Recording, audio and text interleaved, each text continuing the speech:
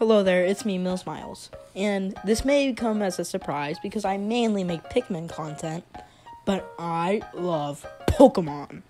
I've held Pokémon near and dear to my heart for 8 years. I've played most of the games, besides Red and Blue and Black and White too, but I'll get to them eventually. But nevertheless, Pokémon has made some of, if not the best RPGs of all time. Well, at least they used to. It's the main consensus in the Pokemon community that the games have had a main drop-off in quality since they moved to 3D. But why is this?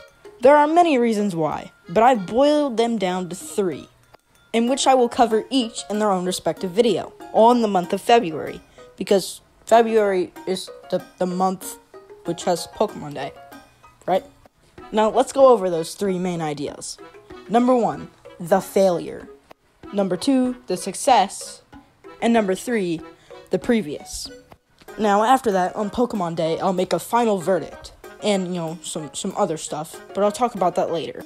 The first video, the failure, will mainly talk about Pokemon Black and White, in which the fans hated it back then. But now it's considered as the best.